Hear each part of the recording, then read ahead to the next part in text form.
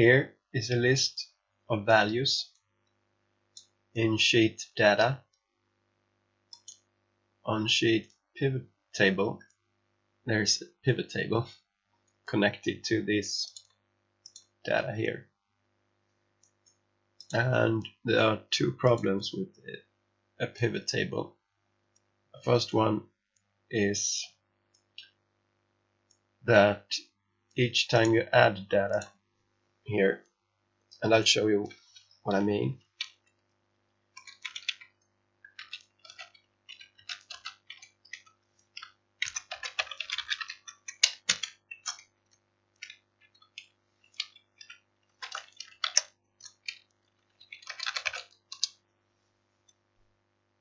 Each time I add or edit data here, the pivot table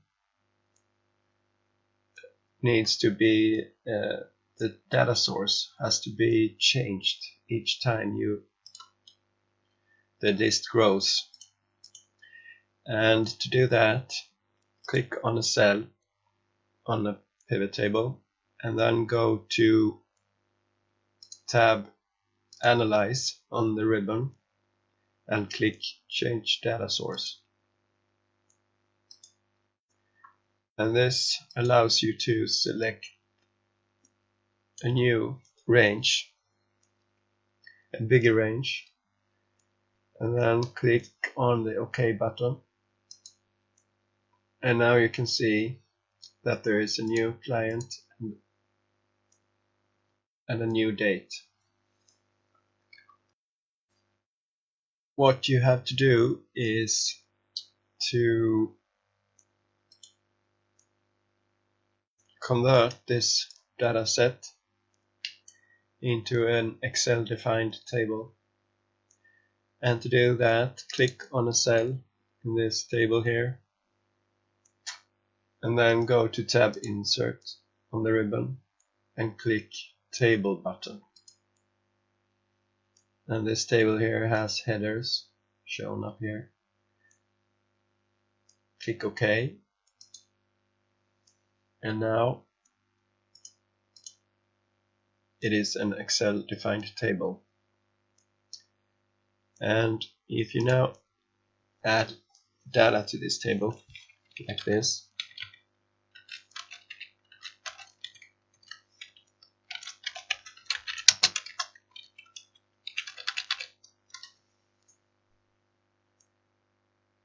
the Excel defined table expands. You can see it's now included here. And let's check the data source. And it is now has now expanded one row, and you didn't have to do anything to do this, except that you still need to refresh the pivot table. And to do that, right click on a cell and then click refresh here. And now you can see the last data row.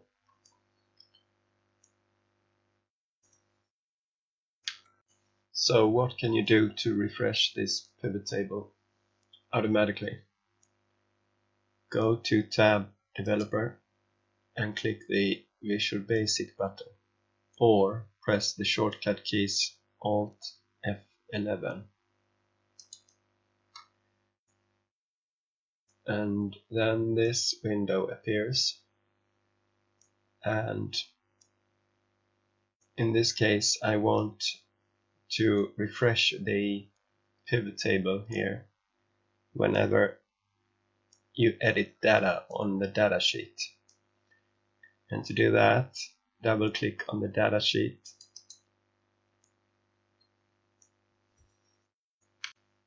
copy the VBA code from my website,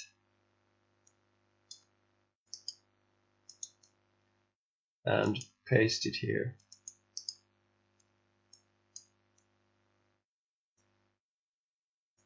And The first name here is the sheet name where the pivot table is, and then the pivot table name, and then since this event code is on a sheet module for sheet or data, it will, and the worksheet change event is here. This will refresh the pivot table whenever a cell has been changed on sheet data.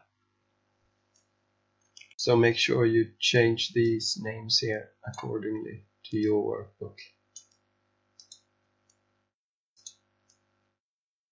And now let's go back to sheet data and add a new record.